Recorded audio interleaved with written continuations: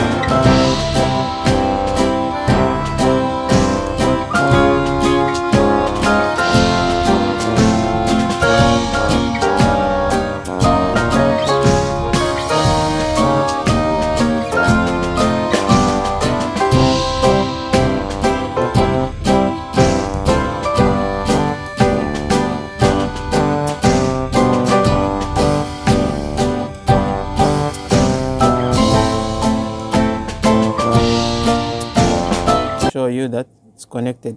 So here on Android, just go to here on settings, then make sure this feature is turned on, internet connection sharing. Yeah, but guys, remember here I'm using Wi-Fi. When you are using data, you can use hotspot, but because I'm using Wi-Fi, I cannot use hotspot. Yeah, so once you ensure that this one is on, when you check here, you will see it's connected. Okay, so now we can check whether the internet is working. So let's check using Bluetooth. You see it shows that the device is connected. Let us just try to search something. Yeah, you see it's working, but it will not be very fast like in when you are connected directly to Wi-Fi, but at least it is, you can use it to surf.